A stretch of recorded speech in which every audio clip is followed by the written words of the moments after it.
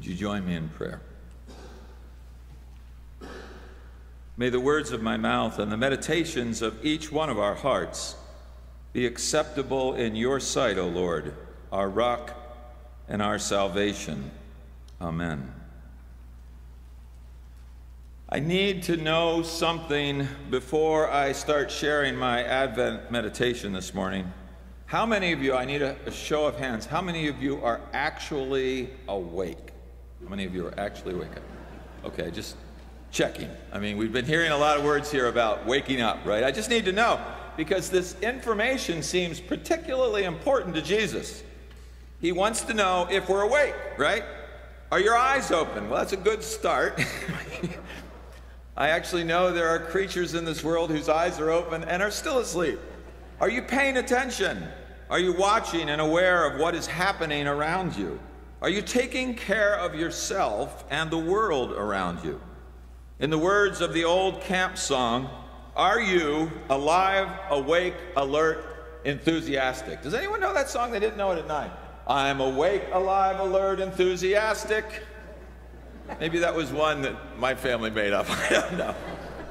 Anyway, you keep singing it till you finally wake up. As we launch into Advent today, Isaiah tells us to open our eyes, our ears, and our minds. He says that God is coming and that we should be praying for God's arrival. It's very important. He says, like a potter, God's hands will shape us into the people that God longs for us to be. In the apocalyptic passage from Mark, Jesus tells us that God will be coming very soon, breaking the cycles of days and seasons and everything we need to know, everything we knew the way it was before. Mark proclaims that God will come when God will come, not when we say, not when someone else tells us, but when God is ready. The farthest star and the smallest blade of grass may not be ready, but God will come when God will come. For Isaiah, our job is to prepare through prayer. For Mark, we are told to stay awake, to be faithful as though we're already standing in the presence of God, the one who is coming in the name of the Lord. Don't be deceived in this season by Christmas music and all the decorations all around us, because we don't begin Advent in comfort and joy. Sorry to tell you, we begin in despair and desperation. Sometimes you just want to kill the messenger, right? We begin in darkness. The arrival of the light of the world is 21 days and a few hours away. This is a message for the spiritually mature, delivered at a time when we really want to hold on to cuddle, and to rock the baby in the manger, or better yet, right, Greg and Gary, your grandchild. So you just want to do that. So if you're coming to church today for the first time, or maybe for a while you haven't been here, welcome to the wild ride of Advent. And to everybody else, the same applies. Hold on to your faith. Whether you have a lot of it or a little of it, it will be shaken. It'll be shaken like a glass snow globe before our ride is over. To quote Dorothy, we are not in Kansas anymore. To quote Santa, this doesn't look at all like the North Pole. And to quote Jesus, wake up, we're starting over. You know, we just got through the last year of the church year, and we have to start again somewhere, and this is the place, this is the day. To get to Christmas, we must go through Isaiah and Mark, and we go through the land of John the Baptizer, which has a river running right beside it. It is a barren land where one must look hard to find desert flowers. Today alone, the prophet Isaiah speaks of destruction, and Jesus speaks of the end of the world as we know it. According to the ancient scriptures, humankind has reached the end of its rope, and all of our schemes and all of our nice ideas for extricating ourselves from the traps that we have set for ourselves have come to nothing. We cannot save ourselves. Without God, there will be no saving going on. This moment reminds me actually of something that happened many, many years ago. About 30 years ago, a couple came to me from outside our church, which at that time I was at North Church. Their marriage was in trouble. You name it, and they had it going on between them. After our second session, they asked me if there was any hope for their marriage. I breathed deep, I counted to 10, and I answered sincerely, "Only God can save your marriage." They canceled the next session. I didn't hear from them for quite some time, so I called them to ask if they were okay and what had happened, and they responded, "You told us that only God could save our marriage, and we don't believe in God, so we're getting a divorce." Wow. I thought God saving their marriage would be a good thing, but they didn't see it that way. Friends, when we read that only God can save us, let's see that as a good thing, okay? Not something that we should run away from. It means we just have to stay awake and pay attention to the signs that God will give us in this season and in our lives, and then ask for help to get there with God. This season of Advent strips us down to bare essentials and forces us to begin again. Is it any wonder that we want to get to our Christmas carols and tidings of good joy? By the end of our Advent boot camp, we will find ourselves ready to embrace Christmas with everything in us, a place where hope will come out of seeming hopelessness, where yearnings for God have brought us face to face with our Maker, and where new songs are sung in a world that has gone off the rails.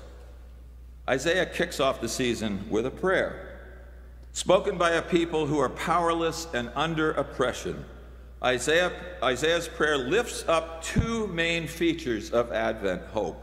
On the one hand, he starts with this deep sense of desperation about the situation that he's in that is out of control. On the other hand, he has this bold and confident trust in God, this belief that God will give the voice that's needed and will intervene to make the world a peace-able world, a prophetic present world. Life without God is unbearable in Isaiah's mind. That is the present tense of his prophecy. Moreover, life with God can be completely transformed, which is the urgent hope of a future tense. While Isaiah points out the fire and destruction growing out of the unfaithfulness of God's people, he pivots on one word.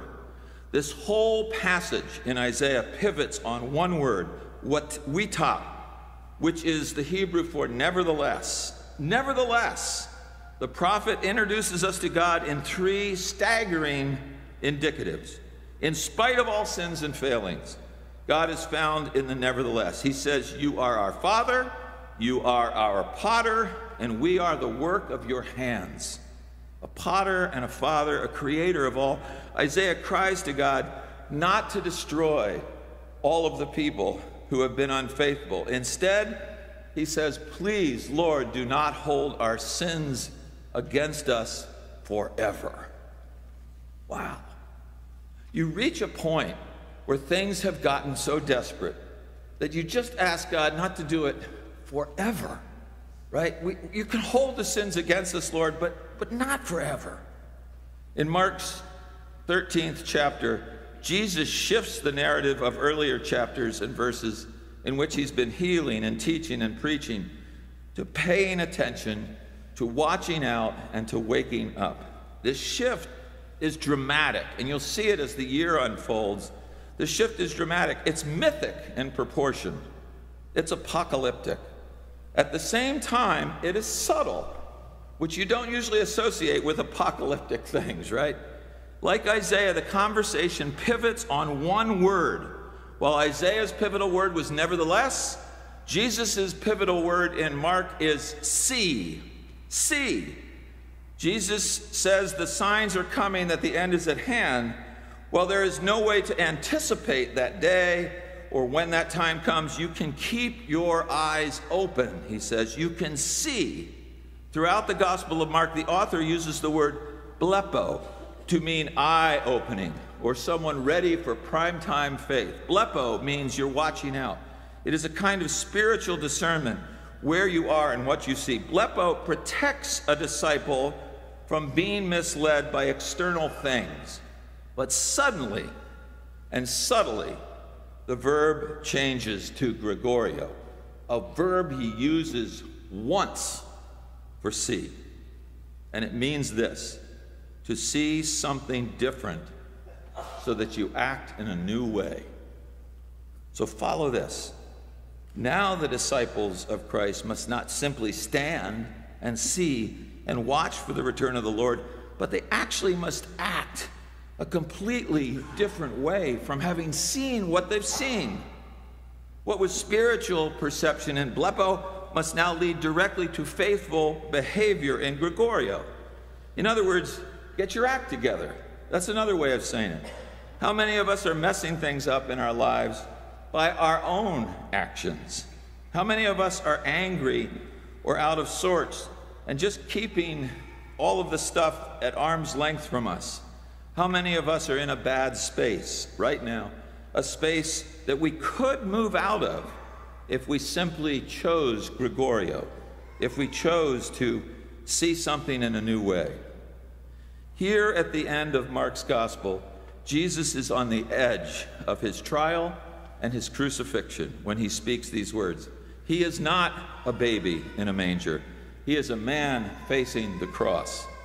He tells his disciples to stop being babies and start being women and men of faith. He says, wake up, grow up, sober up, step up, turn your life around, get your act together. He's saying what will become some of his last words, which are our first words in this new season. As I stand and deliver this message today, I have to admit to you, I do it with true fear and trembling. From way up in this box, I do so knowing that these words cut right through me and mine, just as they cut through you and yours. I feel like these words are searing truths for every single one of us. They are words we need to hear, but as we all know, sometimes the things we need to hear are not things that we want to hear or like to hear. And they are also words that need to be heard by the whole world around us. It's true. We need a new brand of truth. We need to, in the words of the scriptures, confess our sins, sins that hold us back from one another, sins of racism or anti-Semitism, economic inequality, shrinking, and lack of opportunity for those who are born black or brown or born on the wrong side of the tracks. We need to confess where the divisions are, which keep us from God and from one another. And we need a new brand of truth-telling that grows out of suffering. In the face of all that's wrong, we need to embrace Isaiah at the pivot point. We need to embrace the nevertheless. And we need to see, as Jesus says, in a new way, see that it's time to wake up, but also to get awake in the weary world, to open our eyes, to take in what we see. Starts by looking inside, and only then maybe we'll see what's close at hand and beyond. So it's time to wake up. So if you've been sleeping during the sermon, it's time to wake up. It's time to wake up. It's time to wake up and see. Thanks be to God. Amen.